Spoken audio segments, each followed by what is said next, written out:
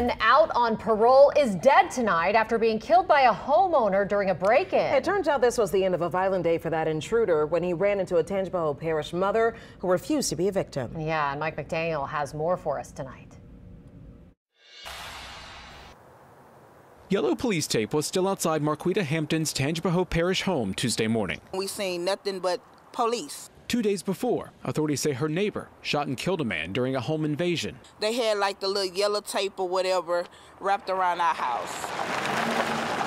It happened early Sunday morning at the Hillside Mobile Home Park on Klein Road, just outside of Hammond. It's incumbent upon the homeowner or person to use reasonable force to protect themselves. Chief Jimmy Travis with the Tangipahoa Parish Sheriff's Office says 51-year-old Robert Reams broke into the woman's home while she and her 2 young kids were asleep. Entered the residence with a covering over his face, armed with a lug wrench and a shovel. Travis says Reams walked past one child sleeping on the couch, then went into the mother's bedroom.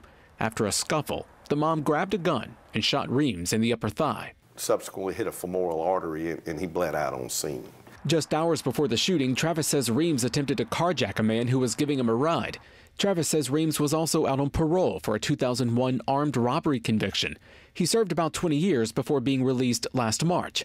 He had 2 felony convictions before that, one for drugs, another for theft. This incident fits the Louisiana laws when it pertains to justifiable homicide. Travis says the break-in was random and doesn't expect criminal charges. Because law enforcement can't be everywhere at once, Travis says homeowners need to be able to protect themselves. Criminals need to take in consideration that not everybody's going to be a victim.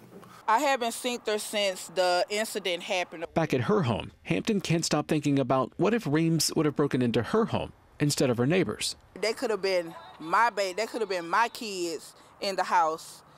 That could have been me shooting somebody that just bringing tears to my eyes just by thinking about it. A thought just feet away from being reality.